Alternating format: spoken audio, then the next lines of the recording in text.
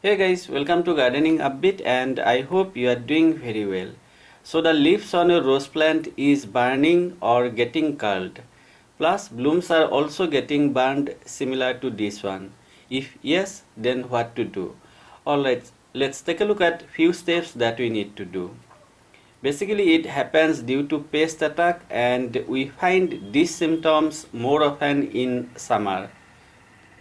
Here is one of my rose plant which is looking really pathetic. Look at the branches, new leaves, and we can see some serious issues on the plant. Honestly saying, hybrid roses do much better in warm and dry climate, and they usually don't do that well in humid environment. Humidity in my place is quite high and I usually get lots of troubles while growing the hybrid roses and they need too much care. However, we can grow the desi variety very easily in hot and humid environment. Anyway, let's see what we need to do.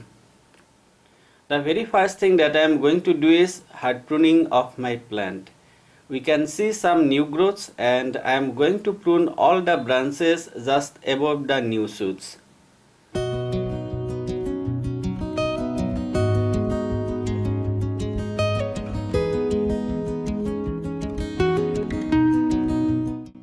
Done with pruning, and let's take a look at the next step. As a second step, I am going to remove the surrounding soil and then going to add fresh soil mix.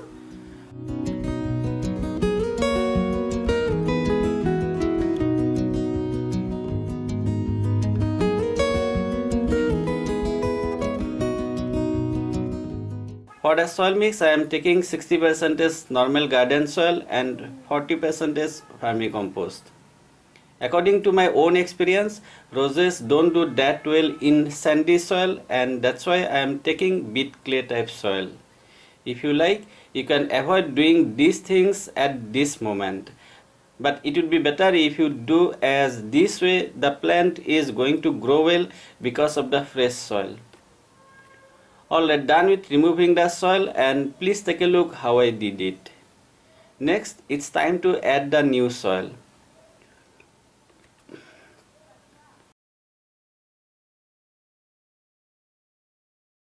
Here again I am going to do another important thing. I am going to add one fertilizer, and the name of the fertilizer is Rose Beauty. Going to apply 50 grams, that is 10 teaspoons. But in case your plant is very new, then please use only 25 to 30 grams at once. If you don't have the Rose Beauty, then you can use any other fertilizer that is available specially for roses, and you would get them either in local fertilizer store or even online. In case you don't want to use any branded fertilizer, then please check out my videos where I have shown two best ways to fertilize rose plants.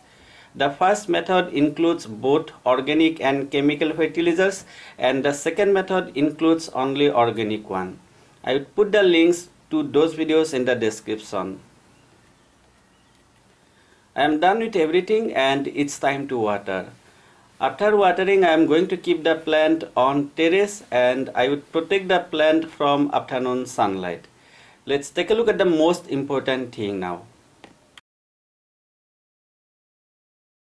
I already said you that this symptom usually occurs when the pests attack our plant, and to protect our plants we need to use pesticide.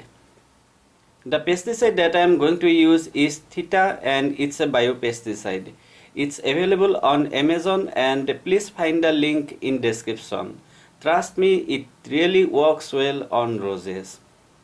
The dose is 1.5 ml in 1 liter water, and here I am taking 1 liter sprayer. Please try to spray at least once in 7 to 10 days and spray either evening or very early morning. These are the most important things that we need to do for a healthy rose plant.